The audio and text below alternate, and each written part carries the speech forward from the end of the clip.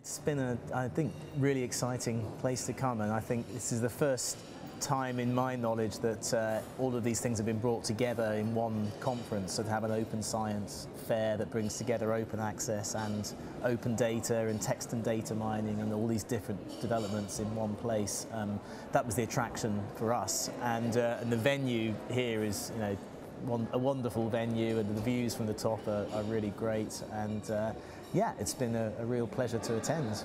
I'm the founder and director of Research Consulting, so we're a very small consultancy based in the UK.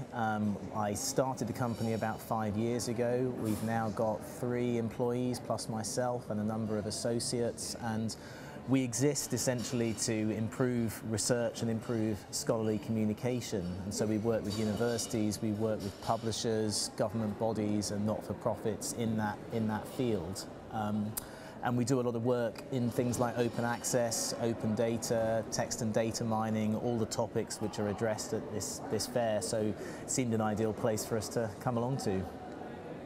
So we tend to undertake consultancy projects often to understand some of the projects, the challenges and the barriers that researchers face or that universities face in making the move to open access. So a lot of what we'll do is going out and gathering data. So sometimes that means interviews. So we run interviews with stakeholders across Europe to understand different national contexts for open access and perhaps some of the issues that they face in moving to open access. We also do surveys, we'll look at data and analysis, and I think a lot of what we're doing is doing the hard work to really get a sense of what's going on and then summarising that for the benefit of policymakers and decision makers, so they've got a really good evidence base to then decide the best way forward.